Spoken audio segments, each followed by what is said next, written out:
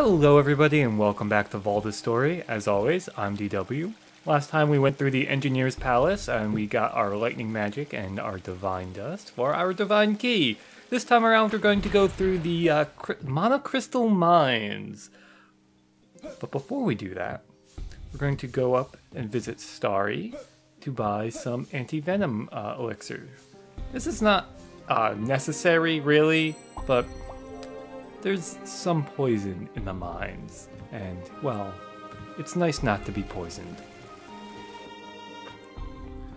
Now, we could have accessed the mines as soon as we completed the fire area, but it's nice to do it after you have the lightning magic, for a reason that might be apparent by the end of the video.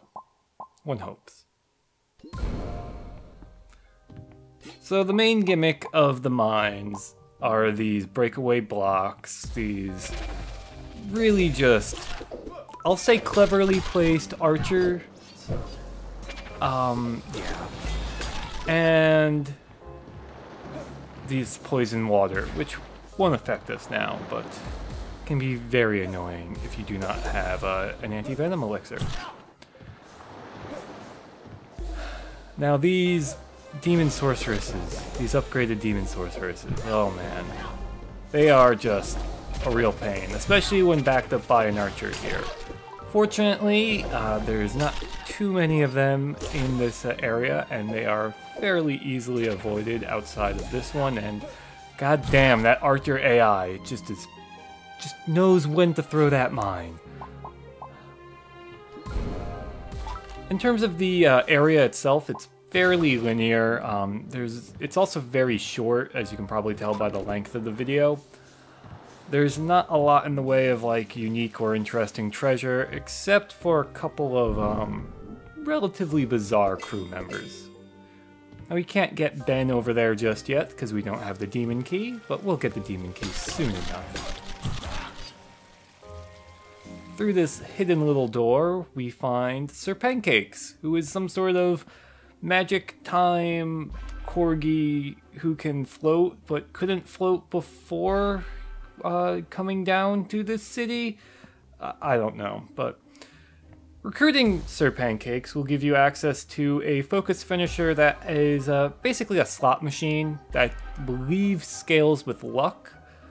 It's pretty good if you're looking to grind out certain items, but we probably won't be seeing it. We'll come back to this room later. There's nothing in here that we can really use right now. Now if we came out this current room from the bottom, there would be a save point. If we came out this current room from the bottom, well, we'd have a not so nice time. But more on that later. Right now, we already have a boss to fight. We might recognize this guy. He looks very familiar. This is, of course, Gilda's brother, who I misgendered when we first encountered him, but whatever. So we have Azador here. After a bit of back and forth between these two, somebody else seems to jump in. It's Dristan.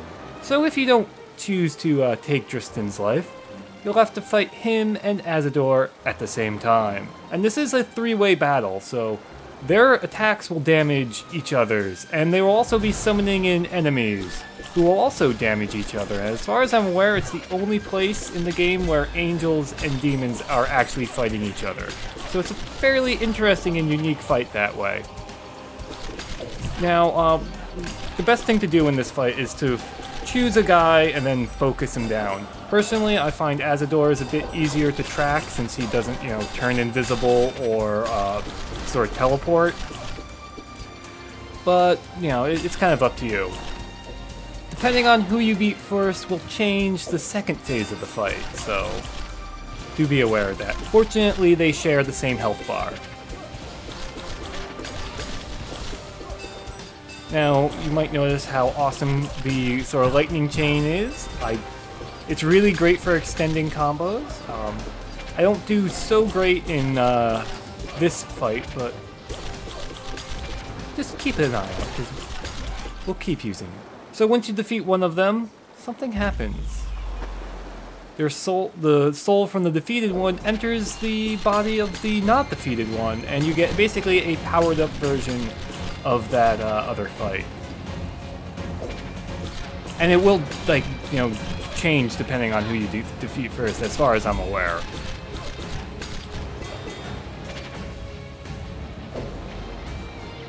Also has a pretty good boss thing. Now, unfortunately, in all my sort of test playthroughs, I kind of always killed Dristan, so when I was recording this, I was coming to this fight blind. So I didn't do so great, because I really was not sure what I was going to fight, because I haven't really done this fight too often. Now, there's a third phase. This is the Abomination. The Abomination is, for one, a fairly unique and interesting fight just in itself. It's also maybe not super difficult. They do have some unique abilities.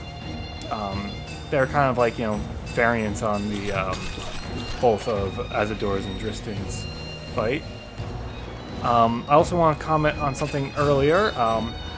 Apparently, when you're silenced, you can't use your focus finisher. This was something that I actually did not know. So, there you have it.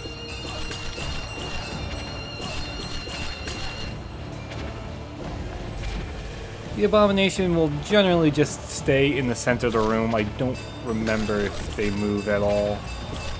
It certainly doesn't seem that way.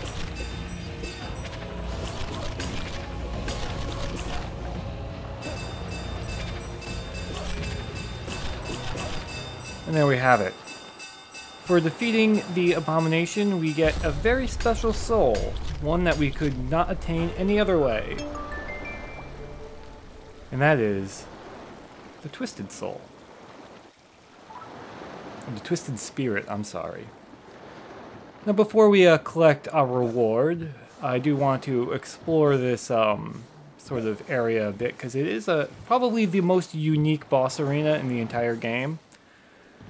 There's this big gaping hole here that you can get to and jump up there and then get off screen, and there's absolutely nothing up there. There's no secrets, which is a bit disappointing. But anyway, let's collect our reward. So now we have the Demon Key. Hey! Now we can open so many doors, but oh, what's this?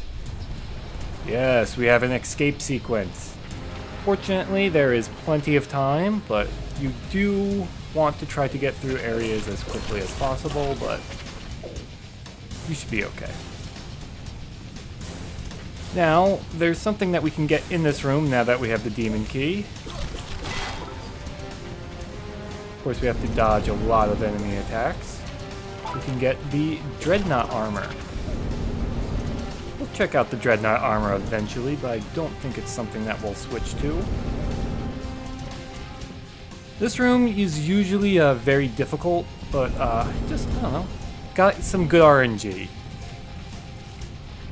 And of course we have to remember to recruit Ben McSteely, because this is the only time that you can recruit him as far as I'm aware. You can actually come back to this area after the whole escape sequence, but I don't know if he will still be there or if he will die or something if you don't recruit him now.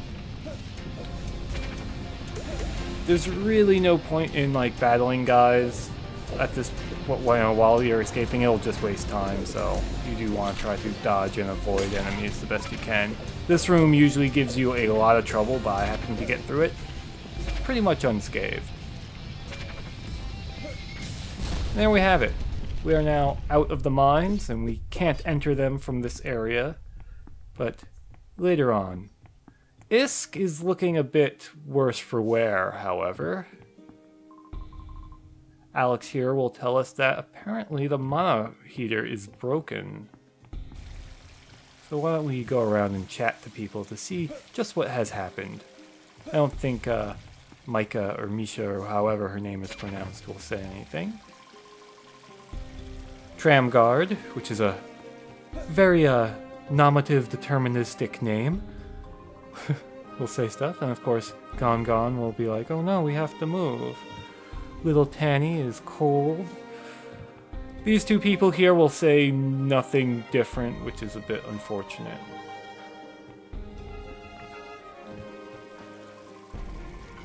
So it looks like they don't really want to go to other towns because they don't want to suffer other people's resources. But why don't we talk to it, good old, whoever this guy's name, I didn't see his name quick enough. But yeah, so if we could find a new thing to replace the mana heater, if only we knew a top-notch engineer. Good thing we happen to know a top-notch engineer in form of Claudia. And it's also a good thing that she likes to hang out at the tram stop. And guess where the ISK tram goes to? It goes right to Herc.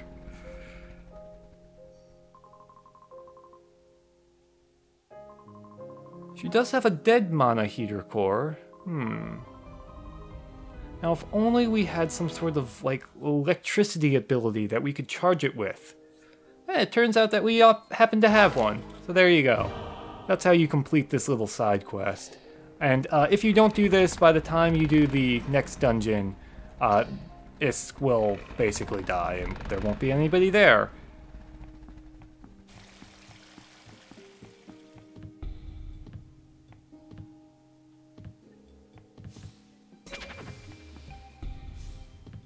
So, going back to whatever this guy's name is, give him the core,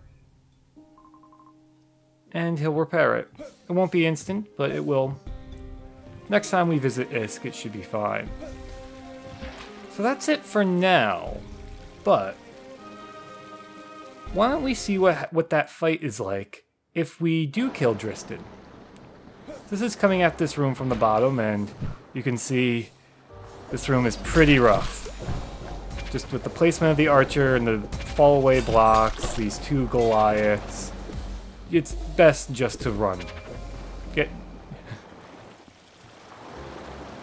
So now, this fight with just Azador is pretty much the exact same thing as the first time you fought him, except now he will have upgraded demon enemies. That's pretty much it. As far as I can tell, the dialogue isn't all that different. Except Dristan doesn't, jump into you. Now, there are reasons for why you would want to kill Dristan and fight Azador by himself. Mainly because of the reward. For beating Azador, you get a, greater, or the superior soul, or whatever. And you don't get very many demon ones of those. You only get 2 others, whereas with angels, you get about, I think, 5 or 6. I also do much better in this fight, though I'm still missing a lot with my lightning chains. The build on this character, as opposed to the main save, is more focused on dealing light magic, so you can see I'm wearing the paladin armor. That will cause, sometimes I will inflict silence on this guy, which is fairly helpful, because he'll just sort of stand there not doing anything. And if I just countered there, I probably would have gotten the S rank time. Ah, well.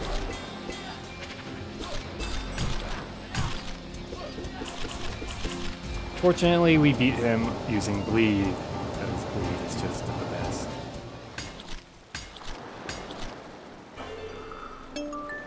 So you don't get much difference for an S rank. Just, 4 more HP. But we do get the Archdemon Spirit, which you might want. So anyway, I've been DW, thank you for watching.